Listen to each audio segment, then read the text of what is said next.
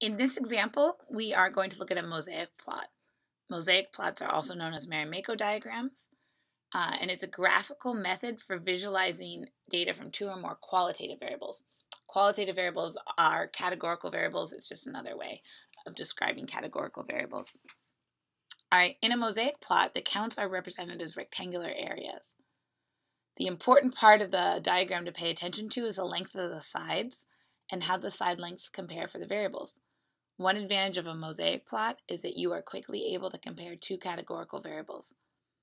Here's a mosaic plot called Older Brothers Are Jerks, constructed from a survey of third grade students in California. So the individuals in this study, as I've written over here in my note, are third grade students in California. The x-axis here is measuring belief in Santa Claus, and we can see it's broken up into two possible answers, whether the third graders have belief in Santa Claus or no belief in Santa Claus.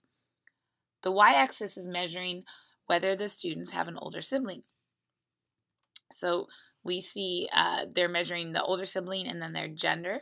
So the choices here are no older sibling, older brother, and older sister. I'm not sure what they did for students who have both older brothers and older sisters. We'd have to track down the researchers and ask them. So I put a note here, belief in Santa Claus measured on the x-axis and older sibling and their gender are measured on the y-axis.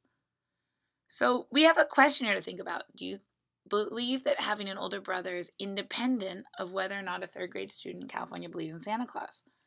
So if the relationship was independent, that would mean there's no difference in belief or no belief in Santa Claus, regardless of whether these students have an older brother. If we look at the mosaic plot, we see right away there's a big difference in the students who have older brothers, whether they have belief or no belief in Santa Claus. The older brothers is the center of the y-axis sibling variable choices. For the students who believe in Santa Claus, a very small amount of them have older brothers. For the students that have no belief in Santa Claus, a very large amount of them have older brothers. So there seems to be an association. So we would say this is not an independent relationship. There's an association between having an older brother and being more likely to have no belief in Santa Claus. So we say here it's not independent. From the mosaic plot, we see there is a relationship between no belief in Santa Claus and having an older brother.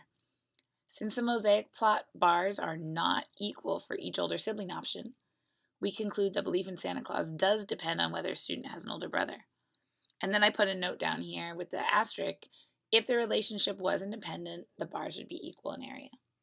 So when we're asked to consider if a mosaic plot is independent or associated, we have to look to see, is there approximately equal areas for all the groups analyzed, or do we see different areas? If we do see different areas, we say it's an association, not an independent relationship.